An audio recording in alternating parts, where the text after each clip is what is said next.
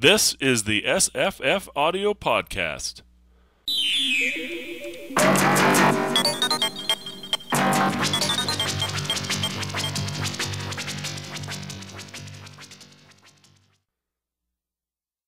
I'm Scott. And this is Jesse. Good morning, Jesse. What's going on?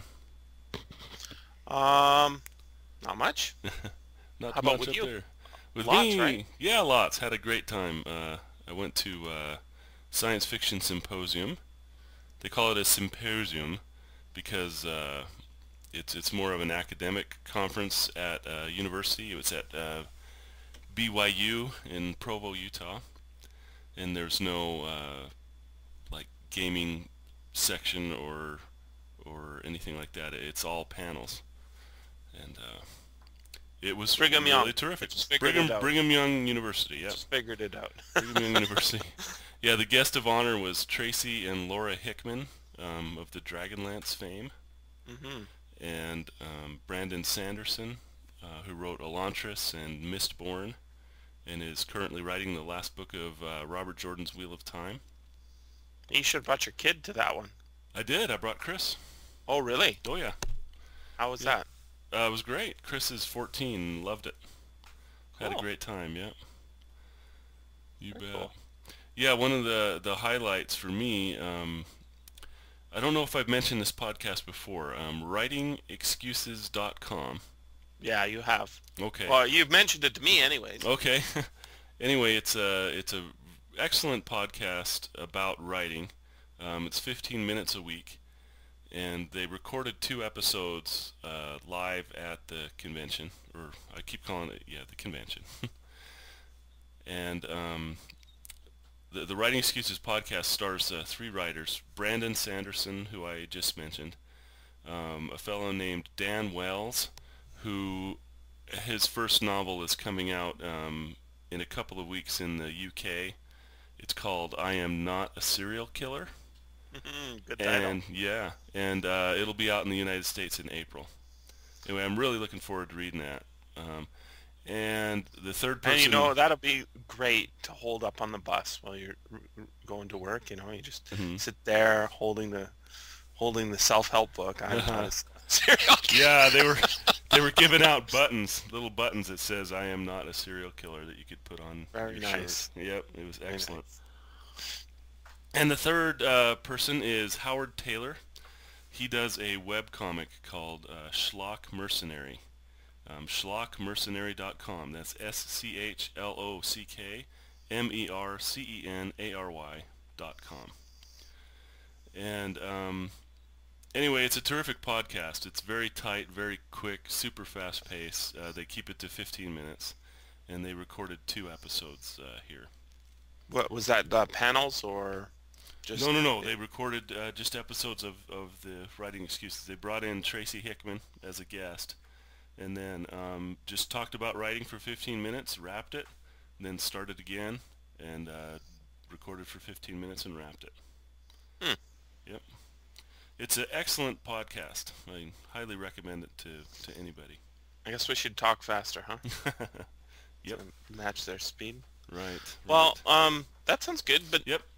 what about the convention panels you were on? Did you record them, or Yeah, did they get recorded? Did I record any of them? No, I did not.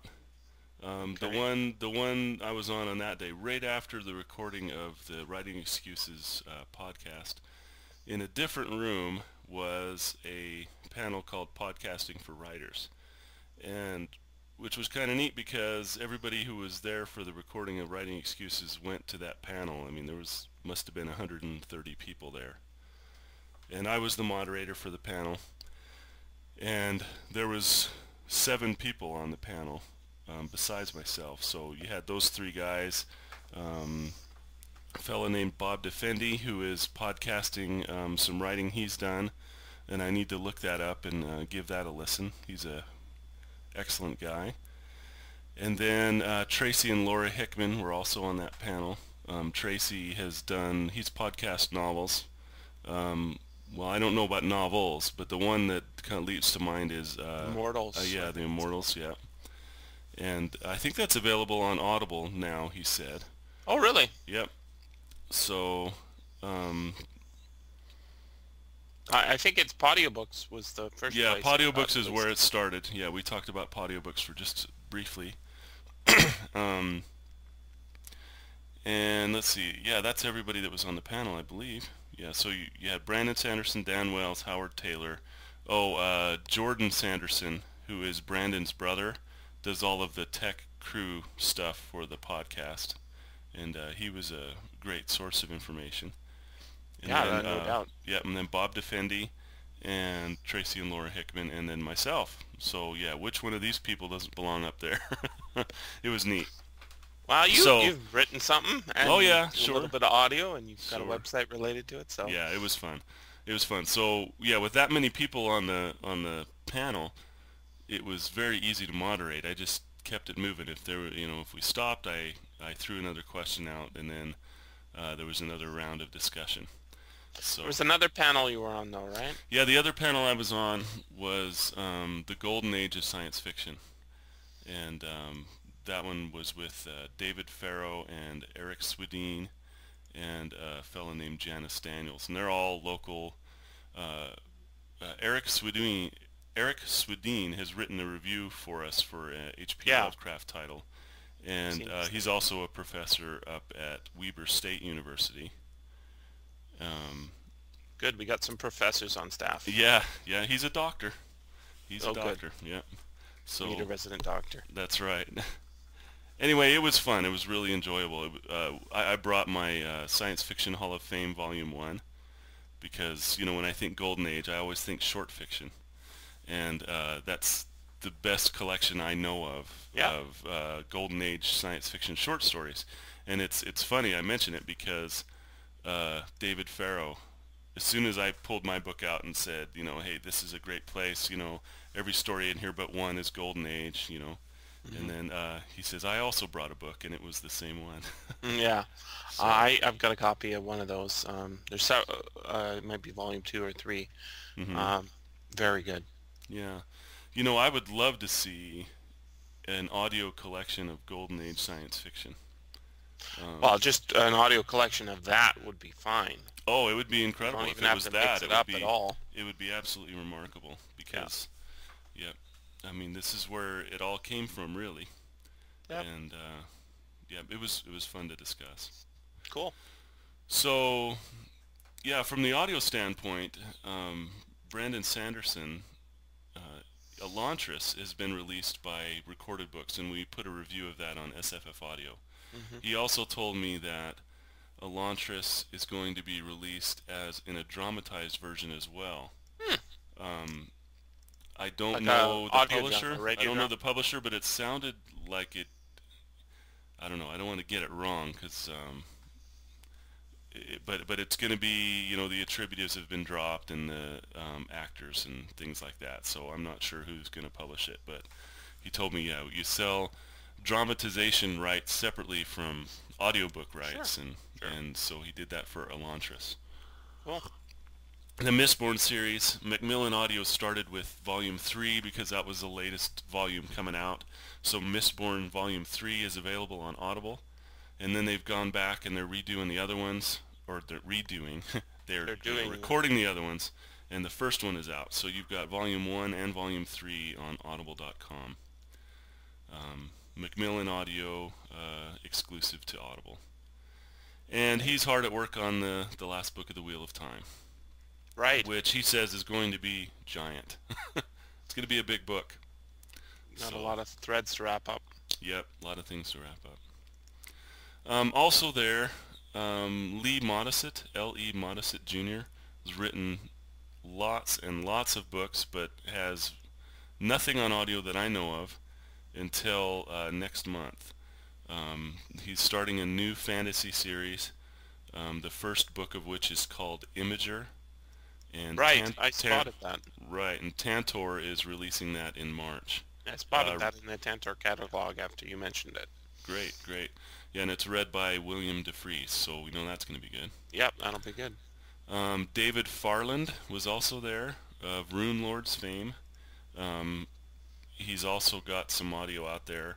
The Rune Lords is the first novel. I think it's called The Sum of All Men is Yeah, the we subtitle. talked about that Yeah. maybe 10 podcasts back. Sure, and it's from Blackstone Audio. Mm-hmm. And he's also got a youth series that I love. I read the first book aloud to my daughter. It's called Of Mice and Magic, and Mm-hmm. it's also available on audio. The second book in that series is called The Wizard of Ooze. Where's that? Who's got that? I believe it's a local Utah publisher, but I've heard some of it, and it's very well done. Um, Oh, we should get a listing for it. yeah, we should. I was trying to. I don't have that book in here. Um, it could be Covenant, I believe, is what comes to my mind. Okay. There's several publishers here in Utah. Audiobook publishers. Yeah, and they publish audio as well. Wow, that's cool. Yeah, it's all really for the LDS market. Yeah, but in this case, it's just a regular fantasy book, right? Um, yeah, Of Mice and Magic is a youth, a YA fantasy. Yep. Right. Okay, Eric James Stone. He's a writer. He writes short stories, mostly published in Analog and the Intergalactic Medicine Show. He's probably published, I don't know, I'm guessing 8 short stories to date. And his latest story is in Analog in March 2009 issue, which I happen to have on my phone. So I said, could you have a Sharpie? You could sign this phone for me. That sounds good. Yeah. But he's on audio in the Intergalactic Medicine Show collection that is on Audible. Oh, right. Yeah. And Have we haven't got done a anything. hold of that yet? I haven't done anything with that yet. So I'll download that later. He was asking me if I knew who narrated his story, because he couldn't find any attribution. So Oh, that's I said, well, there's a chance I'll know who did it. So if not, I'll find out. was that through Blackstone or was it just straight to Audible? You know, I think it was Macmillan, because Oh. Macmillan does all of Orson Scott Card's stuff. That makes sense. So I think it was another Macmillan audio exclusive to Audible. And then one other person I want to mention is James Dashner. He wrote a book called The 13th Reality, The Journal of Curious Letters, also available on audio, and I don't know the imprint on that. Our local library has it. But he's got another book coming out from Random House called Maze Runners, and I think that that's going to come out in September. And I'm fairly certain that that's going to have an audio release as well. More YA fiction. No, I was just thinking how surprising that everybody's got audio stuff. But I guess if it was a panel full of audio people, it's not that. Yeah, those Modicet, Eric James Stone, Farland, and Dashner. Those were not on that panel. They're on the classic one. You're saying? No. They were just at the convention. Ah. Right. Okay. The Gotcha. classic one was myself, Eric Swedeen, David Farrow, and Janice Daniels. All right. I gotcha. Yep. So how was the convention otherwise? It was really, really fantastic. It was one of those conventions that was kind of on the chopping block. Wasn't certain that it was going to happen because it's free. It's sponsored by a department at the university, and Cool. it's free every year. So anyone, all the students can go. And it's really pitched from the academic standpoint. Looking at science fiction as literature. It's been going for 27 years. So Orson Scott Card was the guest of honor last year, one of the two. Gail Carson Levine, she wrote Ella Enchanted. She was another guest last year. And Orson Scott Card is a BYU alumni. Anyway, apparently some things happened involving Orson Scott Card that made sure that this was going to happen this year. Oh. And it was in the newspaper. So he kind of stepped to the plate and said, hey, this needs to survive. And he talked to the people that he knew, and next thing you know, it happened. And, Power of Card. yeah. So it looks like it's good for next year as well. I think anyway. It was very well attended. I mean, these panels were packed. Well, free is going to help, but yeah.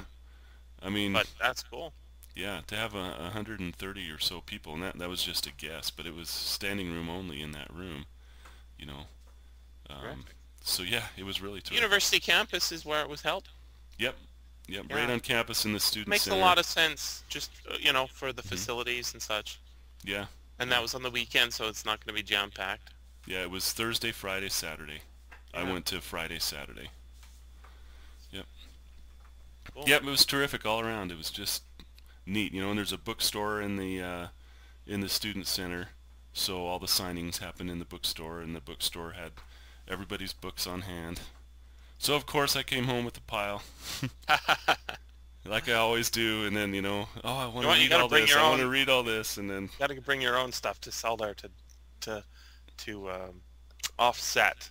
mm-hmm, Better start writing, yeah, just so you can offset the costs of going that's to right. That's a good professional. point. It's a very good point. Yeah. Yeah. Hey, I was looking at Audible.com when I looked up this morning. I looked up the IGMS collection, the Intergalactic Medicine Show. Anyway, they have a new thing on there. If you go to your My Library area, it's a lot of your audiobooks have a new enhanced format. It says new enhanced format on Audible. Enhanced is our premium quality audio format. It does not use the word stereo, but I Mm. hope that it is, because those audio dramas like Hitchhiker's Guide and stuff, it's a shame to hear those in mono. You need stereo to hear those things. Right. Um, but not all the devices are supported. I looked it up just this morning, and it says the iPod Classic Generation 6 and up is supported, and I have no idea what generation my iPod is. I don't even know how to find out. Mm. So I'm gonna Well, have to look it up. I think if yours is a generation It's a 2, 30 gig. how many years has it been since you bought one? Oh, 2? Yeah, it should work. I Good. believe. Good, I Um, hope so. barely, Barely, yeah, I barely. believe. If yours is actually says classic, then it will work. Okay. The original iPods didn't say classic; they were just the iPod, right? Let's see what I've got here. And then to distinguish it, once they started selling the iPod Nano, they had to start giving it a separate name. Well, it doesn't say classic anywhere on it. Does it say video on the back? Nope, just says iPod. Uh, So I may be in trouble. no, I think you'll be all right. Let's see. Yours has color screen Go about and displays Yep. Video. a Yep. not well. Yeah, you're fine. Oh, You'll be that's fine. cool. I'm pretty sure. Yeah. I know it doesn't do like the movie rentals and stuff. I can't do that on this one. Well, then maybe you're screwed. I don't know. Version 1.3, it says. So what's the difference? Here it says, with Enhanced, you can listen to your favorite audiobook as if you're with your narrator in the recording booth, bringing classics to life and adding an extra crisp and clear dimension to the bestsellers. Over 11,000 audiobooks are already available, and we'll be adding most of the catalog throughout the next year, as well as making sure any new audiobooks added to the site will be optimized and enhanced. Get ready to enjoy the best audiobook listening you've ever experienced. It sounds to me just like higher quality sound. It's not like Yeah, anything radical other than that. sure. But yeah, it doesn't say. I'm just gonna Yeah, it look. didn't say Sound stereo, and that's what the enhancement they really need.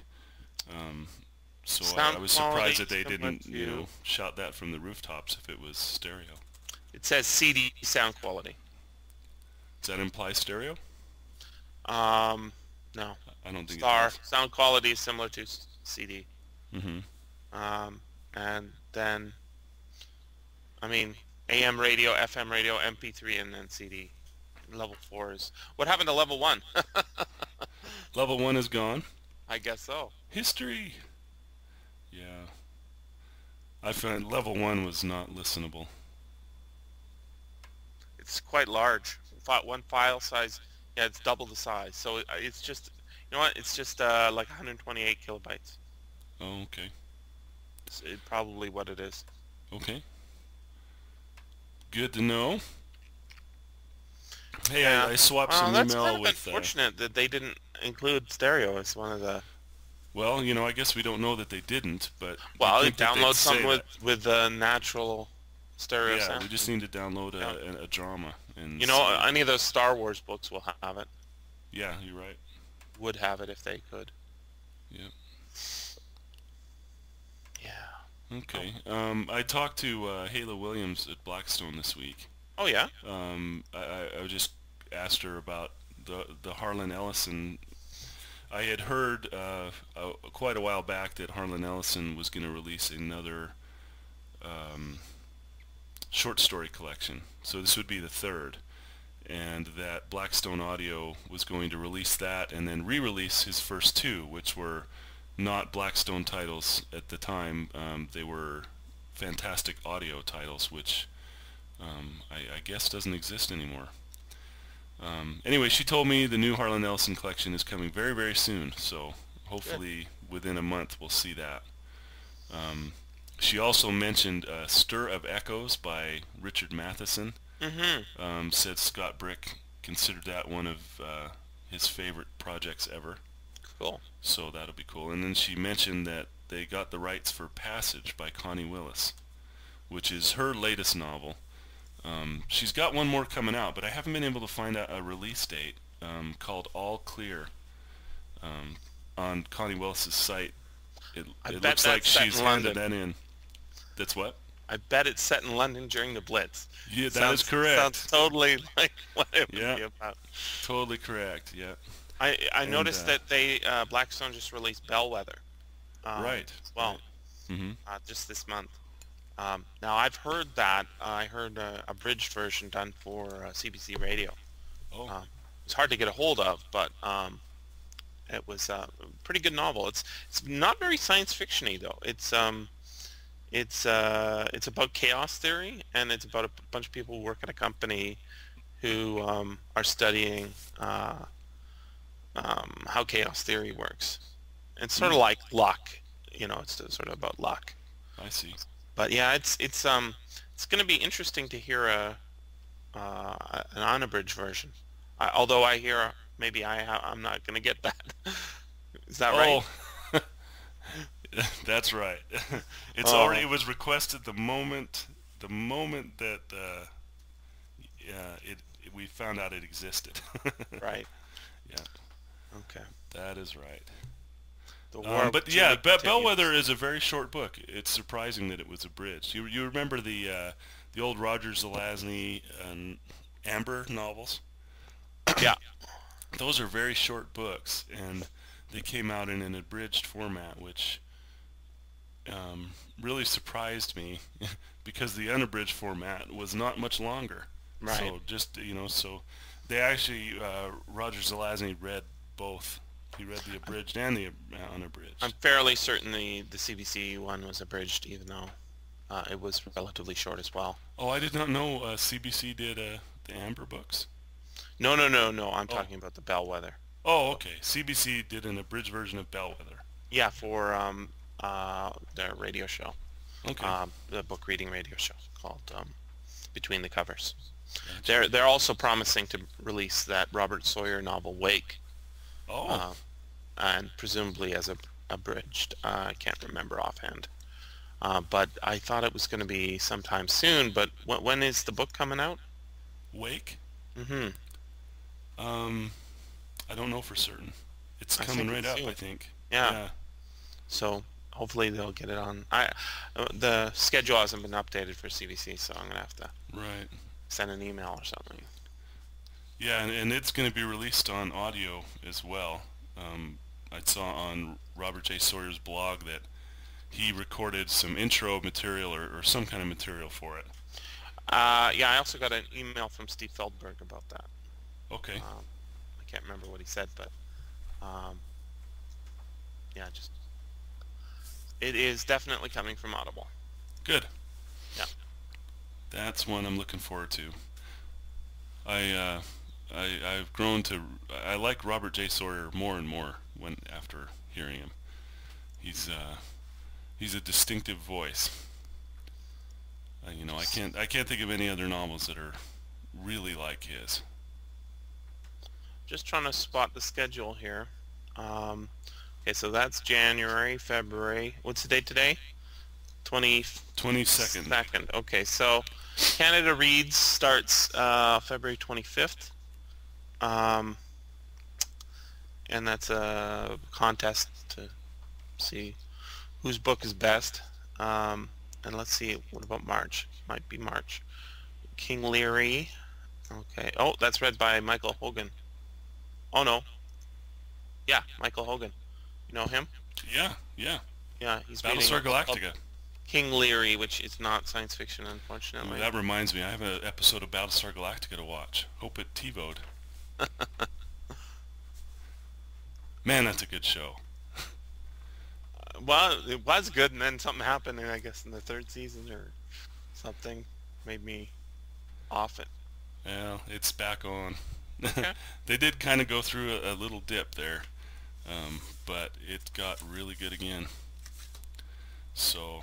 Yeah, they don't have a schedule past just the very, the next month. So could be early spring for right. that. Well, I'll see if I can find out. I've been listening to a lot of short stuff lately. Uh-huh. One of the things I heard, I posted about, quite like it. It's something I found on Internet Archive. It's actually from a podcast, but I can't find it in the podcast feed, so I didn't attach the link. There's a guy who's got a podcast called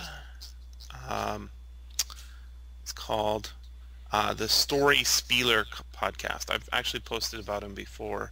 The guy's name is Roy Turnbull, and he's reading some public domain science fiction from Astounding and Galaxy.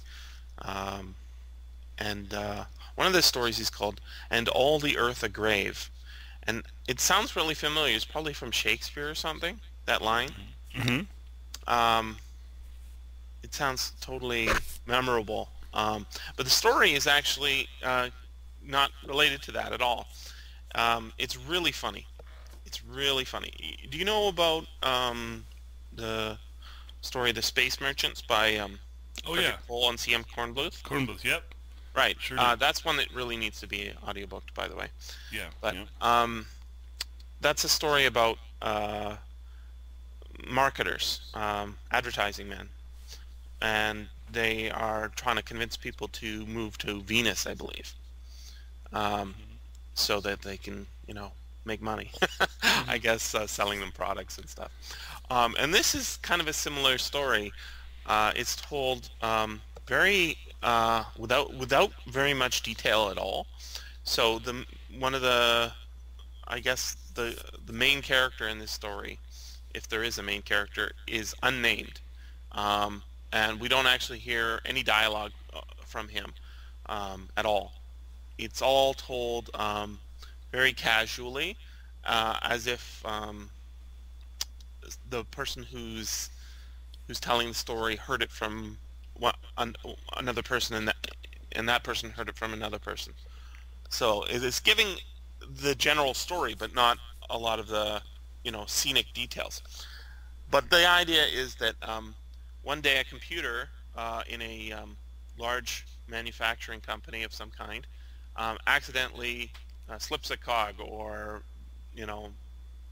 bounces a transistor or something like that, and it slips a figure 2 decimal places, which ends up giving the marketing department of this company, or one part of this company, 100 times as much of a budget as he was expecting, as the guy who's running the budget is expecting, and so the computer said it's true, it must be right, so they all go with it, and ends up killing everyone on Earth because it's the marketing department for the coffin industry.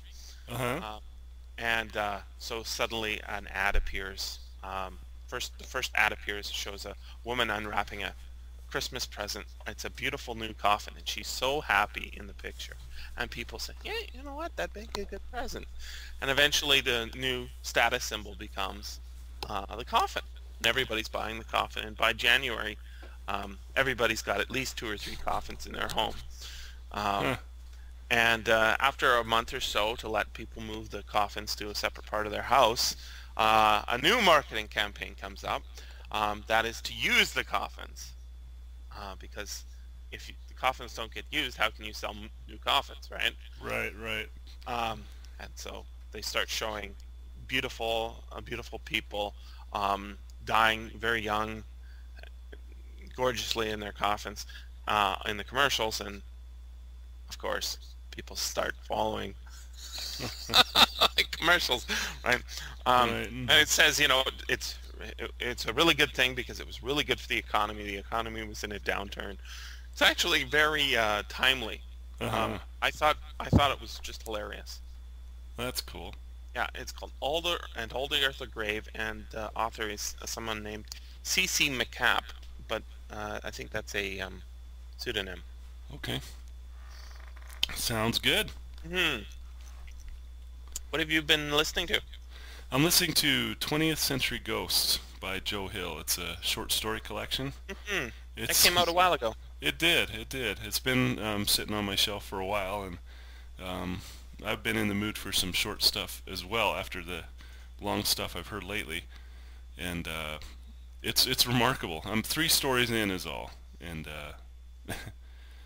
it's hard to describe.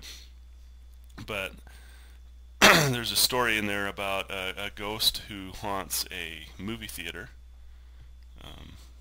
That's the second story. And the third story is called Pop Art.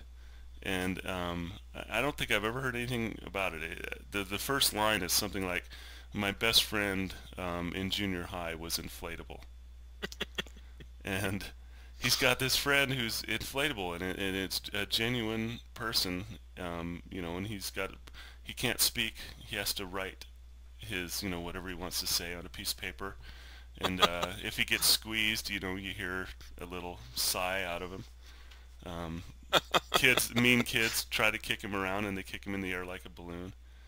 And anyway, it's a very tragic story. Oh, it sounds pretty good. Yeah, it's really terrific. It's just so bizarre, but I'd very like to well done. read your review of that if you're going to do one. Yep, I will. That's for review, you bet. Cool. So, Yeah, I haven't read anything by Joe. I think I might have heard one of that collection. I think one was released for free. On a podcast or on Audible's iTunes. got some stuff. Yeah, Audible's iTunes released one, or Audible released one for free. Yeah. He wrote one novel called Heart-Shaped Box, which was really, really good. But I didn't hear it on audio. I read it in print. And I'm pretty sure that an audio version exists. I should look that up. But it's a ghost story about it's a retired hard rock star who buys. He likes to collect occultish things. So on some online auction site, he finds a suit jacket that's supposed to be haunted. So he buys it, thinking, hey, this will look great in my collection. So he buys it, and of course it is haunted. And from there, it's a ghost story. I'd say there's nothing really atypical about it, but it is just extremely well done. Extremely well done. Very, very scary. Is Joe Hill someone people would know other than by his books? Yeah, he's Stephen King's son. Yeah, that's what I was thinking. Yeah, it was revealed, he's been writing under Joe Hill for quite some time, and then somebody found out who he was and then published that. But of course, I can totally understand why he'd want to do that. But his full name is Joseph Hillstrom King, as I understand it. Cool. Yeah. What do you think, what do you think, like, when Stephen King's your dad and he's reading you a bedtime story, what do you think the kind of story you would be as a kid? I wonder. Yeah, I wonder too. I think he would be enthusiastic about whatever he was reading. Yes. Yeah. I don't know. Stephen King reads a lot of stuff. He's not, he's a voracious reader. Learned that from that On Writing, which is that is a great audiobook, by the way. On Writing by Stephen King, read by Stephen King. If you're a Stephen King fan, you should really check that out. Did you write a review for that? That was a while ago. I don't know if I ever did. That'd be interesting. Yeah, I should listen to it again. I mean, it's an incredibly personal look at his writing life, and there's some biographical information in there, and writing advice in there, and stories about what was going on when he was writing his stuff, like The Stand. I recall a part when he was talking about The Stand, him reaching an impasse and then going for a walk, and it coming to him how to finish it, Mm-hmm. and him running home so he didn't forget it. Run home to write it down. That makes sense. Yeah, so, but extremely personal, and it's read by Stephen King, so it's like, he's sitting across the kitchen table talking to you about it. Yeah, I like those books. I'm not using them for tips on how to write stuff, but I remember listening to the Lawrence Block one. He actually wrote a couple books on writing, but there's an audiobook version, Telling Lies for Fun and Profit, which was very enjoyable. Cool. Yeah, that's great. Yeah. I wrote a review for Inferno, posted that. Oh, yeah, saw that. I've been reading about the sequel, which is coming, called Escape from Hell. I'm not sure there's an audiobook version, but I would assume there would be, given that it's just coming out as a paper book. Yeah, it would be right now. Blackstone, I think. Yeah, you would think so. The early reviews I've read of it, the sequel, make it sound mediocre at best, I guess. But I like the pairing of Jerry Pournelle and Larry Niven. Yeah, well, I do too. Lucifer's Hammer was a book I read a long time ago and loved it. I know that was on audio, but it was a early books on tape title. Right. And had poor narration, if I remember right. But I don't think you can get it now. I don't know where you find it. Could look around, I guess. Yeah. But and Footfall. Footfall is another one. Footfall, another one, needs to be on audio. Yeah, that really ought to be. That was a landmark. And Mote in God's Eye. I know which is also not available. Yeah, wasn't it abridged? Didn't you? No, review that was the sequel. Was abridged, yeah. and I from just listening to the abridged sequel, I really want to hear the original. Because the abridged sequel had really good writing in it, but it was really hard to follow. And the story was really interesting, but I couldn't tell what was going on because it was so abridged. It was 4 cassettes. It probably should have been 10. Right. Yeah. But yeah, I quite like the book. It's not it's not got a lot of mysterious elements except in the we don't find out enough about why the main character is in hell, how he ends up in hell. We sort of know he's a sinner in the small sense, but he doesn't seem to belong there in any particular part. A lot of the people he meets there are very evil. Or he hears about people who are there who probably deserve to be there. There also seems to be a lot of people there who don't deserve to be there, and so he's pretty mad at God or whoever for creating this place. But we don't get enough explanation outside of the book. Like we can't get a scene of revelation when he gets out of hell and suddenly you say, here's the real story, here's the real explanation. And in a way that feels sort of unsatisfactory, but it's probably a little bit realistic too, I would assume, given that if hell exists, they're probably not going to be a guy giving you an explanation for why you're there. Right. It's kind of hard to explain. That would make it more hellish if you didn't know why. The other thing I had trouble with is classifying this book, because it's clearly a Bangsian fantasy in that it's set in the afterlife, which would make it a fantasy, right? Right. But on the other hand, the writer, the main character, is a science fiction writer, and he tries to impose a very science fictional sort of a hard SF explanation on everything he sees, and that makes it feel like he's trying to explain away why they don't seem to have any mass. They have weight, but they don't have mass. They die only in the sense that they can be injured, but they can't be killed. So, if you're in a plane crash in hell, your body is twisted and burnt, it just comes back together, and it's very painful. They also don't need to eat or sleep.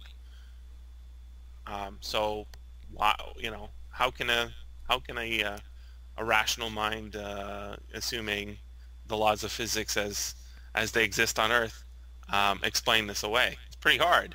But he goes about halfway through the book before he's convinced that he's definitely in hell. He calls it Inferno Land, like Disneyland. It's a giant creation of a mad alien or something like it. Test people for some unknown reason. And it's very interesting the way that comes about. One of the things that bugged me about the book packaging was they give a spoiler right in the text of what the book's about. And I would figure most people would have figured it out on their own, but it's not nice to have it confirmed by the actual packaging. So, I don't know.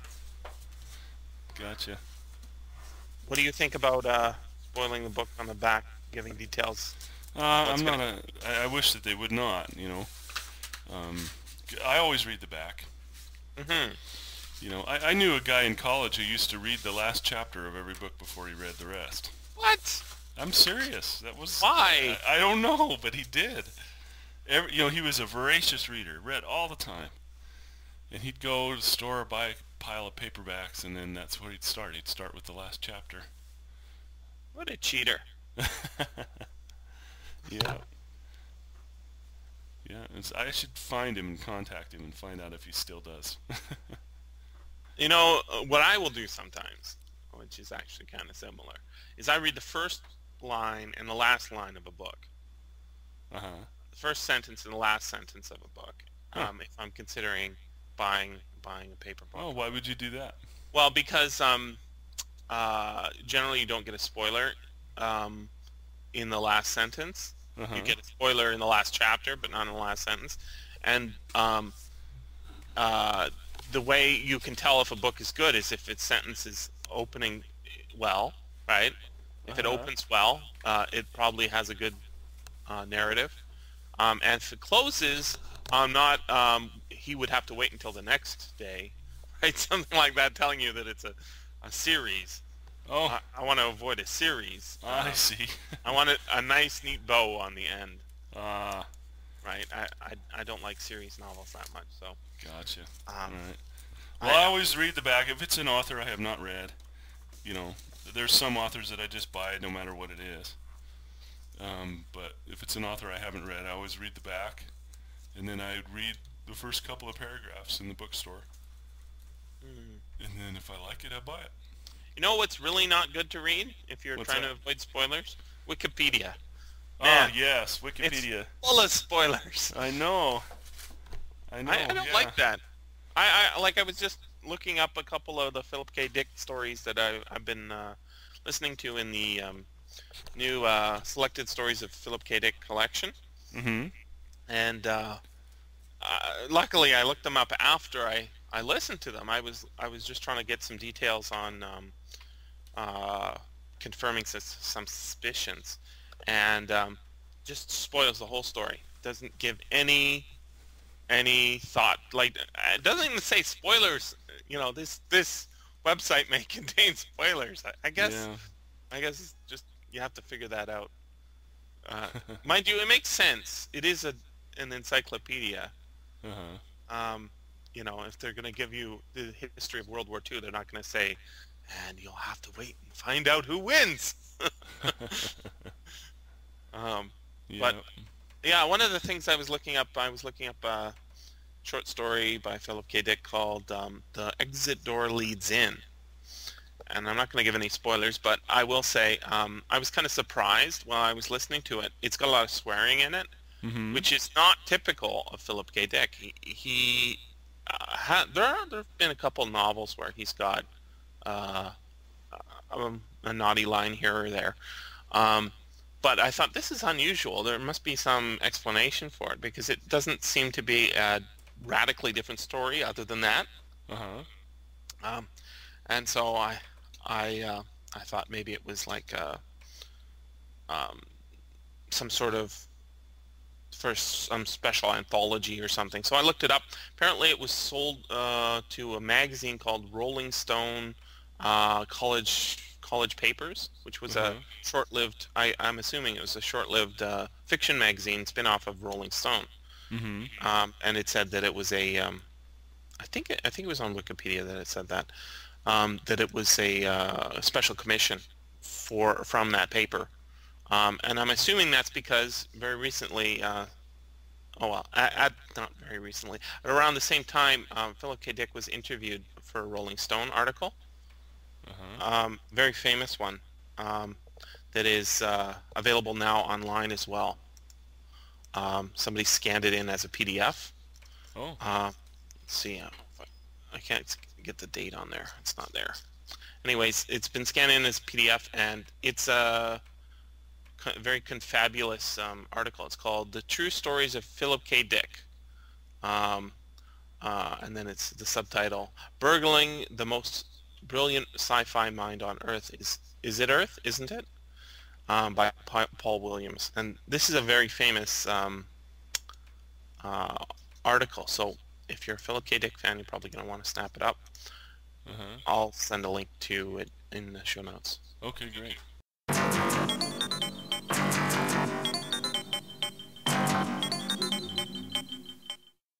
Going to post a review of Starship Rebel, I think. Mike Resnick. Yeah. And that's got an essential, which is kind of strange given that the first, second, and third books don't have it. But you got to treat this one like it's like Babylon 5. You know how Babylon 5, the first season, it's okay. Second season, hey, this is pretty good. Third season, wow. Fourth season, hey. Fifth season, aw. Right. So he's just ramped it up, and only spoiler I'll give for this book is one of the major characters from the series gets killed, which I think is cool. Nobody's safe. In fact, at least one of the major characters is killed. Yes. Which I think really makes a difference to making a book good, is putting people in jeopardy. Yeah, yeah. Especially in a series. My God, that's so important. But George R.R. Martin is, to me, the king of killing characters off. I mean, talk about no one being safe. That's George R.R. Martin's Song of Ice and Fire. Because it's like you really fall in love with a character and then gone. Well, you know, he probably needs to kill them off. He's got so many in a book. Yeah, yeah. Just to make room. Yeah, those are sure great books. Fellow at the convention called them heroic fantasy, meaning light on the magic. Yeah. Yeah. Yeah, it's definitely not sword and sorcery. It's more sword and conversation. Right, right. political intrigue mostly. Yeah, yeah. Yeah, I just find they're too long. Oh, I love them. I wouldn't change them. When are we gonna see the TV series? Um, I understand just from reading his blog, so I hope I've got this right. It is not official yet. They're cleared to make a pilot. Oh, they So haven't they make the actually made pilot, it. and then HBO gets to choose between them and probably a few others to decide which one to do. So it's not a done deal that it's actually going to happen, but they are to the, we're going to film a pilot phase. Mm, So yeah, I'm sure it's at least a year off if it's going to happen. okay. Well, until then, I guess you got the books. That's right. That's right. I was I could reading start those something over about anytime. his latest one. People complaining about the lateness. Oh yeah, yeah. There's a Yeah, cover for it, though, right? there's a cover for it. You bet. Yeah. He's hard at work on it. He's got a post up on his blog. He does one every now and then. This is where it's at, folks. So please stop writing me letters. But this Oh, is where it's just at. make them shorter. Why can't he write some short stuff? I like his short fiction. Oh yeah, I love his short fiction. Yeah, I love. Gosh, everything I've read by him, I've really liked. I can't think of anything I haven't. I sure haven't read everything he's written though. The Wild Cards stuff that's out, which seems, Wild Cards seems like it'd make really good audio. Not having read it, but it seems like it would be popular. Yeah, it sounds Just because of the subject matter. it sounds very topical. Yeah. So. Superheroes, etc. Right? Right. Right. But yeah, I sure like him. Well, maybe there's a way to make it happen. I mean, really, he's taking too long to release them. I mean, To release the there, Song of Ice and Fires. yeah. I mean, it's too long. If how it's not a year apart, right? It's like 2 years apart. Yeah, I think the last one was a couple years ago. So that's outside of the speed by which you want your audio or your regular books delivered. There's got to be a way to speed it up. So how about this? Stop writing long stuff. Start writing shorter stuff. Why do books have to be so long? Why does he have Well, to? on that one, I understand why it's long. It's a truly epic thing. I mean, if it was short, I don't, when I read like a Game of Thrones or one of those books, I can't imagine cutting any of that out of there. I got to tell you though, like the Iliad and the Odyssey would fit inside of one of those. Yeah, but still, I mean, what are you going to cut out of a Game of Thrones? Maybe a lot of the dialogue. But the dialogue is all, you were just saying that it's conversation and sword and conversation. Yeah, too much conversation, not enough sword. I know you like it. I think it's okay. It's just too long. No, I don't think it's too long at all. It feels like it's No, a death grip I'm not a big fan of big giant books. But I do like some, like The Stand by Stephen King, Lord of the Rings. Lord of the Rings is really one book, right? Yeah. Those I wouldn't touch those books. But that even those two things you've just cited are shorter than two of those things put together. I guess I missed your point there. I'm saying these books are getting too long. I mean, the content of the actual events that happen inside are short, are not as long as the book. The scenes are dragged out. The detail is too much. It's leaving not enough. No, but isn't that why people read? Epic fantasy and historical fiction are really, to me, twins, right? They are. So, but that's the point of an epic fantasy or a piece of historical fiction is the setting. It's very important. And if you have, why don't we see a lot of fantasy novellas or fantasy I'm talking about epic fantasy. Yeah. We don't see novelettes, short stories. They're all novels, and the reason is because the reason that they exist is because you're going somewhere and you're experiencing a place as much as a story. Yeah. So that's why they're long. People want them that way. I think there is a certain percentage of the audience who wants really long stuff, and that's why they are getting longer. And books are getting. I mean, books are. I don't know. So I don't large. know. I would disagree with you that books are getting longer in general. I don't think that's true. I'm afraid they are. Just go to a bookstore and look at the stuff now, and then go to a used bookstore and see the books that are No, well, there. let's look at some incredibly popular things. Yeah. The Graveyard Book, Coraline. Okay, those are fantasies, very short. And they're children's fantasy too. Oh, sure. Okay. Okay, but let's just compare one series. Okay, let's look at Harry Potter. Uh-huh. Okay, Harry Potter 1 Right. is half the size of the next book in the series. Harry Potter 2 is it's really 1, 2, twice and the size 1, of 2, the first. yeah, 1, 2, and 3 are fairly small, and then No, they increase in size by doubling. The first one. No, that's not true. That's not true. I see your point though. They get bigger as they go on, but I'm looking at them right now. And bigger and bigger and bigger. I think the last one might not be quite as big as the sixth. The sixth book was shorter than the last one. Yeah, that's what I'm saying. What happened was J.K. Rowling got famous enough and powerful enough to be able to write at the length that she felt like it needed to be. I guess so, but is that really what No, are they getting better? If you were a YA, you're selling YA fiction, you're a publisher. Do you want it to be 600 pages long? The answer is no, you do not.